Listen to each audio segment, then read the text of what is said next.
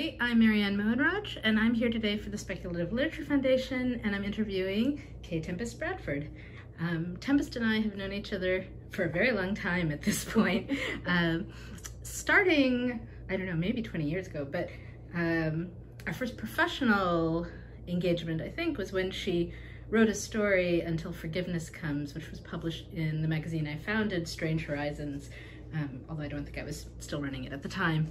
And it is a totally blew me away story written in the wake of the Twin Towers falling, and it's one that I teach fairly often. So I wanted to ask Tempest to cast her mind back to that story. I know it's been reprinted since that in an anthology about the towers falling, and I'm sorry if you could remind me of the name. It was In the Shadow of the Towers. That's right, In the Shadow of the Towers.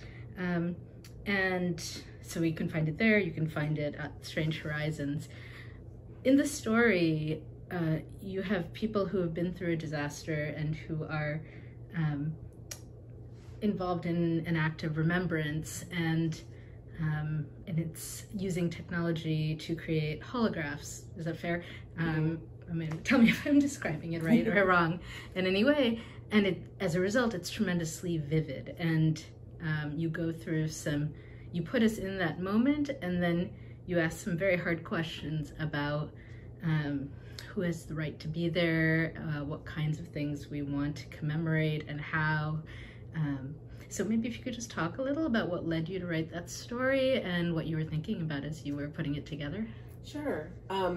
So I wrote that story because I was living in New York during 9/11, and like a lot of other people, it took me a very long time to even like process that experience. And I was pretty far away from it because where I was living at the time was Inwood in New York, and that's like at the very top of Manhattan. And my friends and I often joke that like any kind of disaster that happens, like the kaiju from I can't remember what it is now, but Cloverfield, the Cloverfield kaiju. Like the Cloverfield kaiju would never even made it up to Inwood, and we would have plenty of time to like escape from all of that because like nothing ever comes.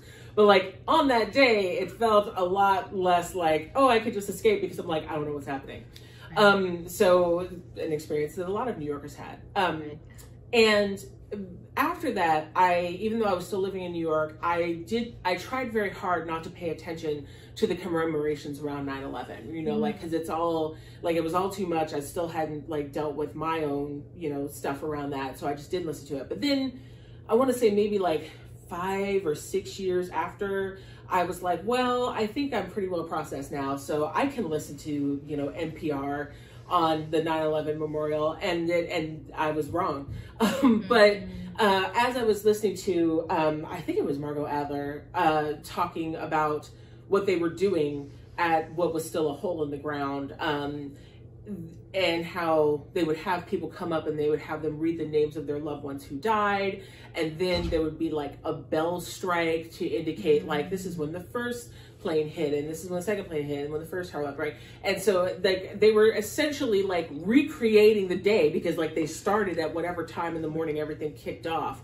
and they had people reading the names and ringing the bells. And I was like, whoa, y'all are doing some like really heavy ritual magic here. Like, do you know what you are about? And I was thinking about like, you know, how did we even get to this point where this ritual is being played? Because like ritual, even though it is like a key part of human experience, it isn't always part of like sort of mainstream American experience, right? Like you don't get a lot of rituals going on, but like they legit made a ritual. So I started thinking about that, and I started thinking about ways to sort of get into that, the thinking around like the rituals around death and how we deal with it, especially when it's a mass death event, and how that might play out if the culture was different, if it was a culture that was even less sort of like squeamish than general American culture is about talking about death, because we don't deal with it well, right? And we certainly don't deal with it well when it's like mass death. But, you know, also thinking about the ways in which New York City has, you know, been the venue for so many moments like that, right? Like I went to NYU. One of our school buildings is on the location of where the Triangle Shirtwaist Fire happened, right? And there was like some, at the time, I think this happened maybe in the 20s or 30s, where there was like a major, like disaster on the Staten Island Ferry where a bunch of people die, right? And so there's plaques commemorating that. And like, you know, even though the Triangle Shirtwaist Fire happened like early in the 1900s, I want to say, like when I was going to school in the late 90s and early 2000s, there was still a ceremony in front of that building every year on the anniversary. So yeah, I just, you know, wanted to sort of process my feelings around the way we ritualize remembrance of especially mass death, and how that can be like detrimental and comforting at the same time, but for different people. And you know, how when we ritualize mass death in that way, it also can continue to like make it so that nobody can move on from their feelings about that. And so you can't move on into any kind of process of dealing with, you know, the issues that led to those people committing those crimes, as well as like not conflating the people who commit those crimes with like everyone from their culture, and how that becomes harder and harder the more time we spend like wrapped up in like the same, you know, rituals and reopening of wounds. So that's basically what, you know, I wanted to talk about around all that. And then because an NPR piece had inspired it, I wrote it like an NPR piece. Oh, that's really interesting. Okay, I've got two questions, follow-up questions. I want to talk about technology, and I also want to talk about, I think maybe I'll start with my second question, which is about sort of when it's valuable to ritualize something like this, and when it, or even to just put so much effort into remembrance, and when it can lead to, I think you've already gestured to this, it can lead to damage. It can lead to clinging so hard to the past that we reinscribe these wounds over and over, and it gets in the way of healing. I don't know if you want to add something to that. I'm thinking about, well, let me put that in, and I'll lead into my technology question too. So I found that I think your use of holography here probably really influenced a story of mine. I have a story, That She Might Fly, that was published a few years ago, and in it there's a father who's lost a daughter, and he had, you know, taken holographs of her while she was alive, and he sets them up all over his house. And so as you walk from room to room, she's there, and she's laughing, and she's at different ages. So someone comes into the house, and at first they think it's full of little girls, and then slowly she realizes what's actually going on. And he has to be evacuated because there's a disaster coming, and he can't bear to leave this, right? So I think that was influenced by your story. Also, I think by, I went to, I'm going to blank on the name, I had it a second ago, the prison right outside, Alcatraz. I went to Alcatraz, and I didn't really expect very much from going there, but they had set up audio recordings of people who had been there, and they, I actually don't know now whether it was the actual people, it was probably actors, but as you walked past the cells, they kind of faded in and out, so you could hear the people talking. It was tremendously ghost-like. It was very unnerving, and at one point it made me want to cry, because there was one man who was talking about how, you know, many nights when you're in Alcatraz, the sound of people partying in the city across the water, it would just carry over the water. Oh no. And so it was incredibly effective. I thought it was a really, and that was just audio recordings. So maybe if you could talk a little bit about sort of how you were imagining technology affecting this whole process, right? So technically it is a magical process, but I also wrote it in such a way that you could read it any way, because, you know, the whole point was what these people like felt that they were invoking. And so, you know, a lot of people are invoking their dead relative as a way to see them again, even though their dead relative is not actually interacting with them. Like the thing that's left behind. And I based That's right. It's more ghost-like or magical. Yeah. But the thing is, like, so in ancient Egypt, there's 5 parts to the soul. And like the parts that most people know are the Ba and the Ka, because they get written about the most. And the Ba is sort of like your personal soul that goes from person to person as you reincarnate. And the Ka is sort of the spark of life that everyone gets from the creator. And then I forget what some of the other ones are, but then there's the Shayut, and that's the shadow. And so it is like, it's not really a person. It doesn't have like the consciousness of the person, whatever. It's just like a shadow of what they were. And so I, in reading some of the various ancient Egyptian texts, I came up with, you know, the thinking that if you were going to invoke the shadow in the place where they died, it would be like those few moments before death, but you couldn't like talk to them. You couldn't say, you know, anything. You couldn't say, I'm sorry, and have them like react to you. And that's what I wanted for that. Like not even ghosts that came back and like interacted with you, but ghosts that just like existed. And so, you know, I wrote various people dealing with those ghosts in different ways. Some of them were like, you know, I came and I said goodbye and that was it. And then eventually that shadow will disappear if nobody calls them up, you know, if their family member is not there to call them up. And it's like, you know, sort of it's about letting go, right? It's like they're a metaphor for like how they've let go because they no longer are there to invoke this shadow, right? But then there are some people in the world who think that they're not just invoking the shadow, that they're like literally pulling these people from the afterlife for this ritual, which then puts them right back where they were when they died. And they're like, that's not good for them. They need to be doing, you know, they need to let these people go and such. And yeah, that was another thing, because like that's what I feel like a lot of this is like people like really holding on, you know, to their loved ones, which I 100% understand. There's another story I wrote. It's called Elan Vital, and it was recently reprinted in Black sci-fi short stories, and it was originally in Sybil's Garage. And it's the one where I deal with my mother's death. And it's based on a dream that I had, that I continue to have a lot, where my mother died when I was 20 years old, and she died from cancer. And so oftentimes when I dream about her, in the dream, I'll say something like, oh, how much time do we have left? She's like, oh, I have about a week, or, oh, it's just today, or whatever. And what I finally started to realize after years and years of having this dream is, like, somehow in my brain was saying that, like, I brought your mother back, but I can only back her up from death for a certain amount of time. And that's why you keep asking about the time, because like there's a time limit for how long she can be with you, because then she's going to die. Like she's always going to die.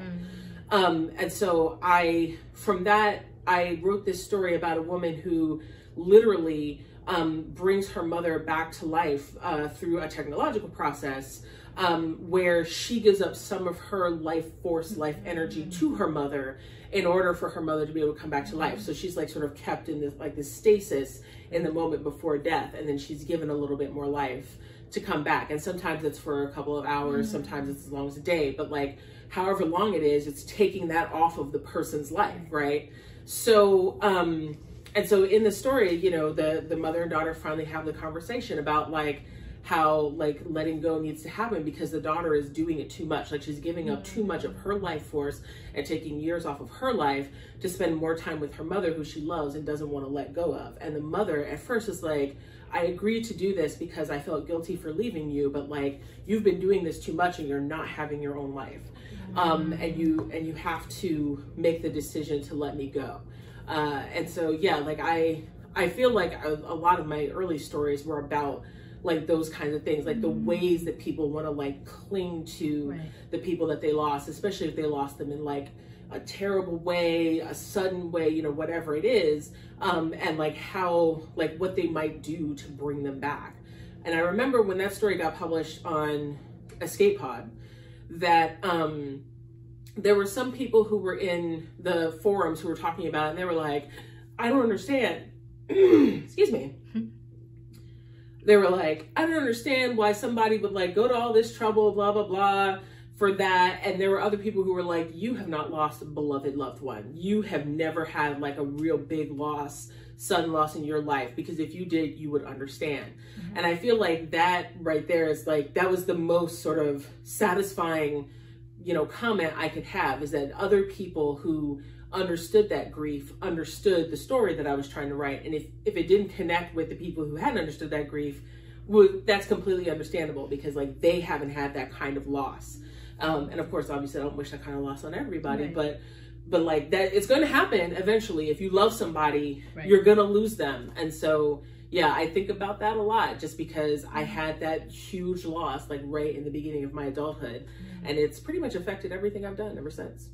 I think that's super interesting thematically, but I also think that, you know, to some extent you're using text, some extent you're using magic, as these vehicles for making these emotions manifest. And now I kind of want to do a side-by-side reading of like Elan Vital and something like Nala Hopkins and her Ganger Ball Lightning, or the story about the Sukiyant. I'm blanking on the title, but from Skin Folk, because I feel like she's working with similar themes, and it would be interesting to see the similarities but also the differences in how you handle these issues.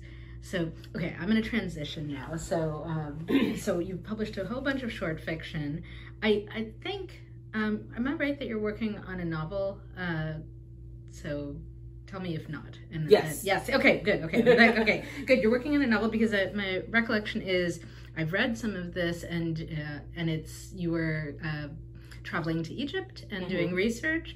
And so maybe if you could talk a little bit, we have at the SLF, we have a travel grant that we encourage everyone to apply for. It's free to apply. It's a $1,000 grant if you get it. But maybe if you can talk a little about, you know, how has your travel research gone? What led you to work perhaps in that area? Just sort of giving people a general sense of, what it's been like, what the process has been. Cool. Yeah, so this novel is a steampunk novel set in ancient Egypt. I'm still writing it. I feel like I'll be writing it forever. But it's actually, this is the novel that has been teaching me like a lot of things about my process. So I guess I can't be like too mad that I'm still working on it. Right. But yes, I did feel like I needed to go to Egypt in order to like do well by this novel and any like subsequent ones I work on in this world, because I also really like my world. And I knew that because when I was in college, we went to England for like a 3-week class.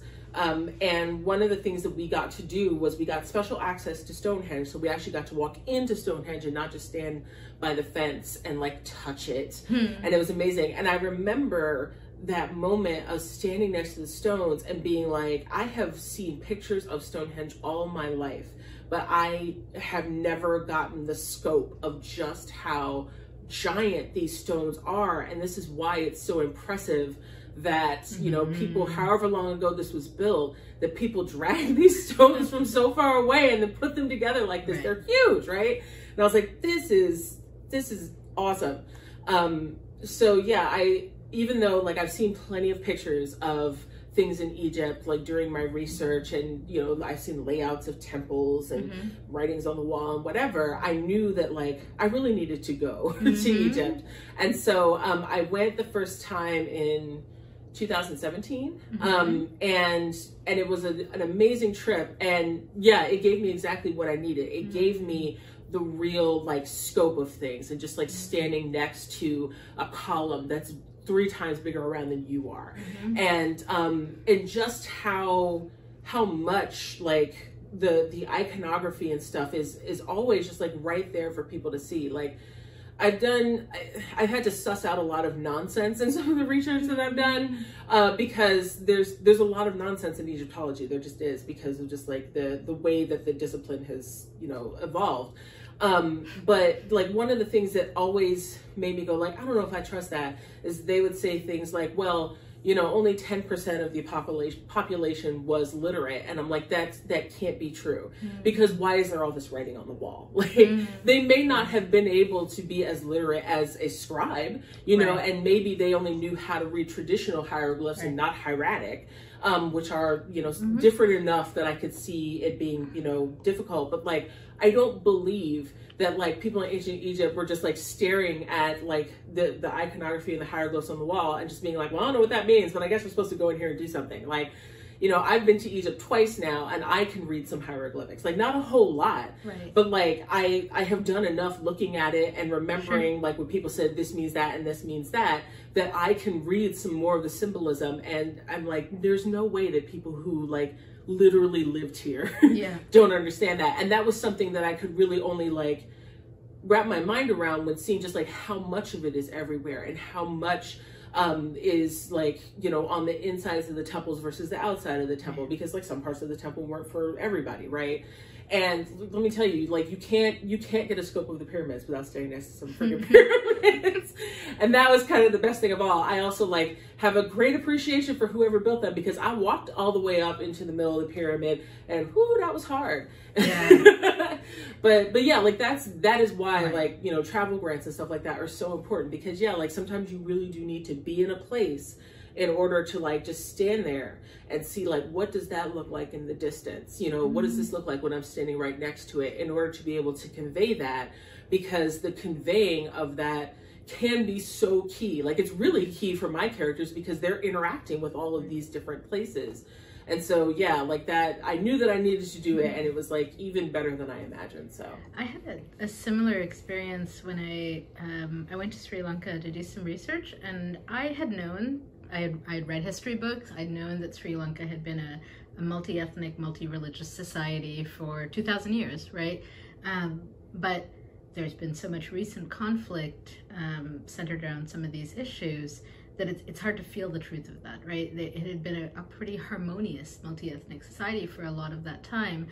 But when you walk into these giant Buddhist temples, and they're beautiful, they're very peaceful, you have often a white Buddha carving, it's all very spare and Spartan, and then you walk into the same building, just over to the side a little bit is the Hindu temple, and it is an explosion of color and gods and goddesses, right? And you have to think, they must have gotten along pretty well if they would go to all this effort to build these two temples in the same building, and people would be going to, you know, worshiping at whichever one they chose, and then probably eating together afterwards, right? So it really brought home the reality to me in a way that I don't think I had gotten from the books beforehand.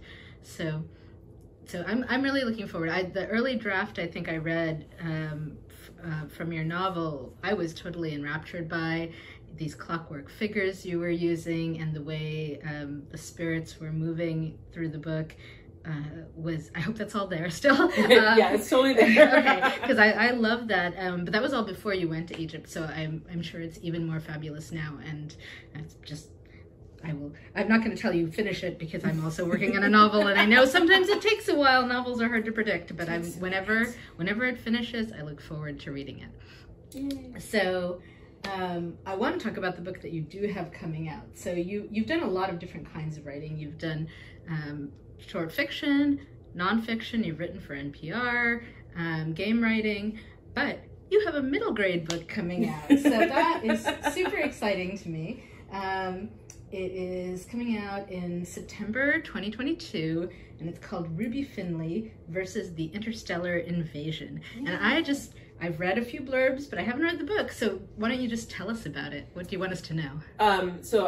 This book came out of nowhere for me. I was not planning on writing a middle grade book. It just like stomped into my head and was like, write me. And so I finally listened. But basically it's about a little black girl, and she's a genius. She's 11, and she wants to be an entomologist. Like, she just loves bugs and insects and all the creepy crawly things. And so one day she's in her front yard, she sees the weirdest bug ever. So of course she scoops it up, puts it in a mason jar, takes it inside, as you do with all the weird bugs that you find. Just take them inside. And she's trying to figure out like what it is. She's consulting all her books and the internet, and she can't find it. And so she takes a picture of it, she puts it on Twitter.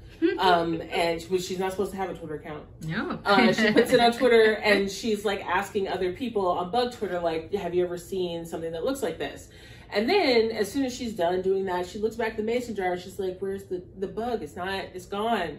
And then she's like, why is there a hole? And then she looks over at the window and she's like, there it is at the window. And it's burning through my window screen and escaping. And then she's like, what is happening? So she runs outside, but she can't find it. And so she's sitting there trying to figure out like how she's going to explain the hole in the window screen. 5 black cars roll up to her house and men in black suits step out of them. And they're like, where's this thing that you put on Twitter? And she's like, I don't know, it escaped. And her grandmother's like, she's not supposed to be on Twitter. Where is this bug? Why is this bug getting on my house? What is going on? And so yeah, it's like it begins the adventure of like why it is that like these men in black suits came looking for this weird bug that Ruby can't identify. So that's what it's about. And she's going to save the day, I hope. And she will totally save the day. Yay! Will be no saving the day without Ruby. That is really awesome. I am really looking forward to reading it. And I think there's just been a terrific explosion of fabulous middle grade recently. And so I'm glad to see your book joining the mix. Ruby Finley versus the Interstellar Invasion, September 2022. And so we're going to start wrapping up this. But Tempest also teaches writing classes and has for quite a long time. So she teaches them in person, she teaches them online, she can be hired to teach writing classes. And so some of her classes that are coming up are on our website, which is ktempestbradford.com. But we were gonna ask her if she could give us just a little taste of something that you like to teach, something you like to talk about. So as far as writing the other goes, I have so many things that I that I love to talk about. I'm just like, read 100 books, do it. But there are like 2 aspects of writing craft that lately I have begun to discover that not a lot of people are being like taught or exposed to, even though they're like not new ideas. Or maybe like they have like really bad sort of feelings about them. And one of them is writing exercises, which you say writing exercises and some people are like, I'm out, peace out, running for the hills, like I'm not doing this crap, right? And then, and the other thing is like structure, like taking a really hard look at structure, because sometimes it's like also depending on how you were taught, but like some writers are, I guess, sort of taught to mistrust structure because it takes the creativity out of things. But well, I think people also like misunderstand a little bit, like in just from the MFA program point of view, people talk a lot about things evolving organically, but that doesn't mean it doesn't have to have a structure that works. Right, exactly. Exactly. And yeah, we get a lot of students who like say like, oh, I hadn't thought about doing this kind of background work because I've been told that like everything should come out organically. And I'm like, it's still organic though, because you still have to make it up. So like one of the writing exercises that we give the students in our Creating Diverse Characters class and some of our other classes. And also we ran a NaNoWriMo prep course last year using some of these exercises. They're all about character background. And so the first one is like, the character relationship background one is you pick a relationship that's key to the character's life. That could be a really good friend, a mentor, a family member, a found family member, you know, whatever it is. And then you, there's like different questions that you ask, like, what was the beginning of this relationship? What is the first point of real risk in the relationship? What is a day that like a character would describe as their best day ever with that person? And then what is the end of that relationship? And I will say that like I got this one from Stant Latore, who writes fabulous writing books that you should definitely check out. So you take that and then you pick, you know, say one of those scenes and you write out the scene. And then after you've written out the scene, like from the perspective of like your character that you're focusing on, then write the scene from the other person's point of view, that same scene. And not only does this allow you to get into more of like the background of the character and what they're doing, but it allows you to like really make that relationship between that other person real if it hasn't quite happened on the page yet. Like maybe that person is out of their life by the time like your work in progress starts. Or maybe like you don't know the beginning of the relationship, they're still in it, like they're still friends or they're still married or whatever it is. But like in exploring like what was that first meeting like, you get to know a little bit more about them. the other background exercises we have students do is to basically like answer the questions of like, what is your character's greatest fear? What is your character's greatest desire? And there's usually some event in their life that has engendered those things, right? So writing about that event, like what has made them have this great fear? What has made them have this great desire? Sometimes they're the same event, you know, very often they will be. And so we will have the students like identify that, like identify the greatest fear and the greatest desire, and then write those scenes of like how those came about. And again, this is something that maybe you will have thought about as a writer, like that they have this desire or whatever, but you haven't like deeply explored where it came from.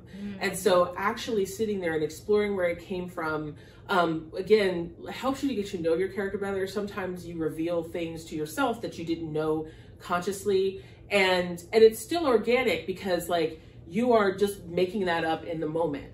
But whatever it is that comes out of that is going to help you understand that character better in the work in progress as you go forward. Because I'm very suspicious of the idea that like you have to get to know your character over the course of them going through their greatest change or whatever, right? It's like maybe know them a little bit before that, so that you can really imbue them with like who they are, where they start, because that's hopefully going to be different depending on the type of story you're writing at the end of the thing. I love that. I think to go back to maybe the first thing you were talking about, it reminds me a little of how that kind of exercise can also be helpful when you have written sort of cardboard characters. So I had one story where I had a villain, and he was just a villain, and he was not very interesting, and he didn't make a lot of sense. And I ended up realizing that, thankfully, and going in, and I wrote a scene from his point of view from earlier in his life, and it just crystallized everything. It you know, I was like, oh, that's why he's acting the way he's acting, and it totally makes sense from his point of view, and no wonder he's being such a jerk here. And then when I came back to the story, I was able to write him more coherently, in a way that made more sense. So yeah, I think, you know, I feel like also writing exercises can be like, sometimes when you're new to them, it can feel like there's a lot of weight, like, oh, this is going to be a big thing. But I think of it like sometimes like running scales on the piano before you start working on a piece. You know, it's 5 minutes, it's 10 minutes, it's a little like jump start to get the writing muscles going too. So exactly, don't be scared. Yeah, and like literally every other artistic discipline has this, right? Like, yeah, when you are learning an instrument, you do a lot of playing scales and a lot of playing really simple songs before you start with something complicated. You're doing a lot of practice when you're a dancer. You're doing a lot of sketching that no one's ever going to see when you're an artist. Like, there's all these things, but like writing is the one where like practice of that kind is like very undervalued, and sometimes devalued, because they're like, no, you got to work on that work in progress. But like, no words are ever wasted, and that's the other thing that I hear from a lot of students, that they fear that it's like, oh, I wrote all these words, but it's not like I can use them. It's like, well, but you are using them because you, in the act of writing, you have learned more about writing. So even though it's not going in your work in progress, it doesn't matter. It's all contributing to your skill set and the bettering of your skills. And I feel like that may be something where we've failed students a little bit with the sort of science fiction fantasy workshop model, because that tends to be very story focused and very like getting to a completed story, getting it published.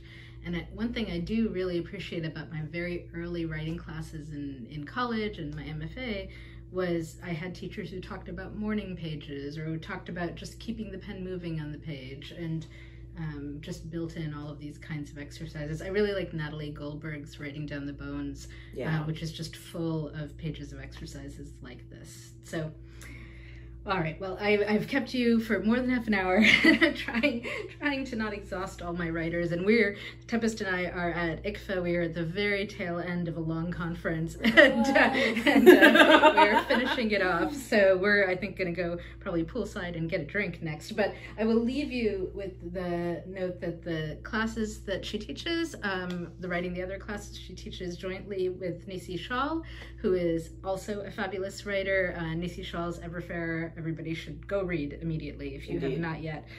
It's incredible. And so I'm not sure quite when this will air. The next class they have scheduled is for April 9th to 23, so this may not be airing before that on dialogue, dialect, and narrative voice, which I'm sure will be amazing. But there are more after that and more future. So again, website, ktempestbradford.com. Tempest, is there anything else you want to leave people with? Just write exercises, right. That's it. Excellent. Thank you so much. This was great. Thank you for having me.